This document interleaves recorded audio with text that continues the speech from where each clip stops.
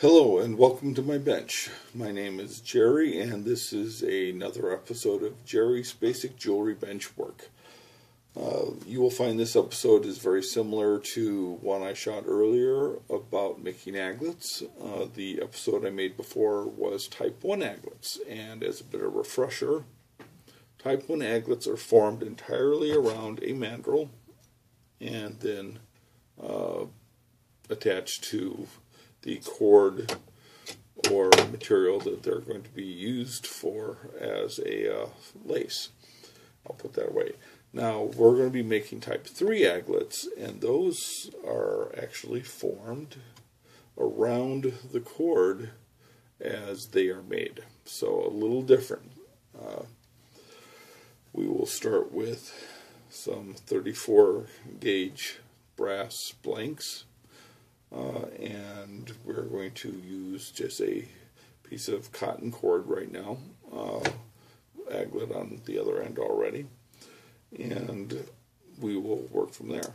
Let's start with this one. What we want to do is we want to preform the aglet around our mandrel. Basically, we're kind of starting by making a type 1 aglet, okay? So that the seams meet, but they don't overlap, because that's important at this first step. You want the seams to be there, because you will be folding them in a few moments.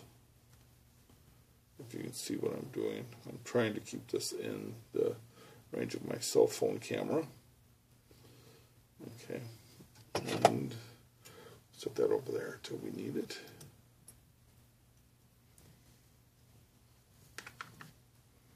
And oops, this is a new anvil for me. I'll show it to you in a moment. But we're going to use a burnisher, and we're going to just burnish this metal down over the mandrel. That's very important.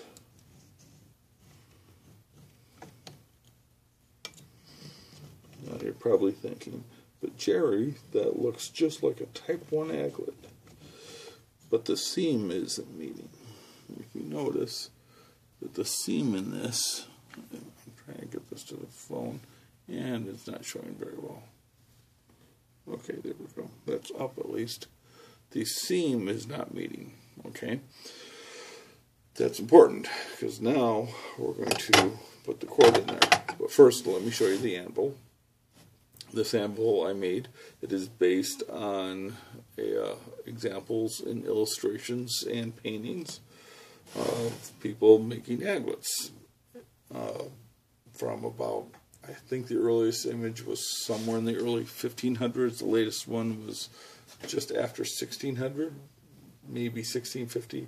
Not going to be quotable on that one. I have to check the dates to verify them, because unfortunately I don't read German very well. So, but let's see. What you want to do is you want to take your cord now, kind of twist it where it's a little smaller, and you might want to put a little bit of adhesive on there too, like they probably would have used a hide glue, and that probably would help twirl this in there. There we go. Now I'm just twirling this, kind of forcing it in as far as I can go in the aglet. Okay. So we got it about 2/3 of the way in there. Okay, now in type 1 aglets, I've not found any evidence whatsoever that pliers were ever used. But I have seen on one partial aglet evidence that I interpret as plier marks for this next step. Basically, I'm going to use some pliers which have a jaw that's flat on the top and cut back a little bit, and the other one's pointed. See how that works? I'll put it over my shirt so you can see it. So you can see how that has a little gap there. Okay.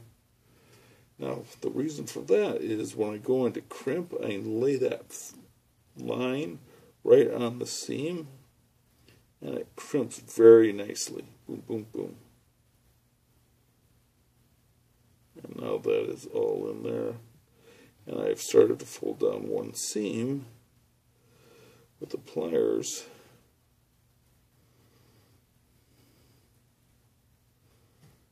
Okay, come on. I'm still learning this for this type of aglet. So, okay, well, goes down. Now that seam, that cord is actually in there pretty tightly. I could yank it out if I wanted, but I don't.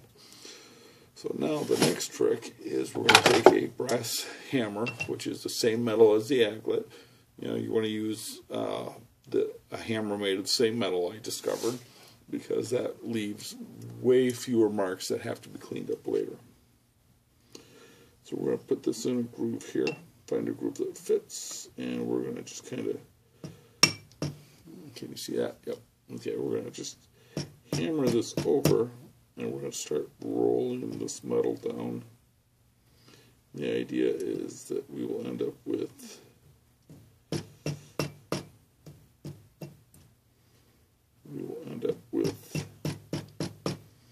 a round aglet here eventually. We'll roll it some more. Okay, and then I think we move over here.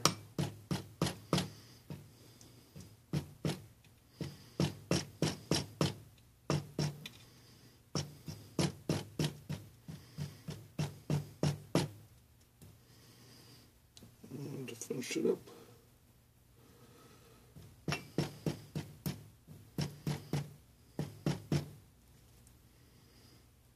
And there you have it. A finished aglet that is formed around the cord. It's fairly tight. Should work fine. And there you go. Type 3 aglet.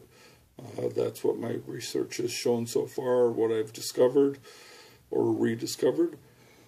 So, you know, if you have any questions, feel free to email me or make comments on the video. I will try and get to them.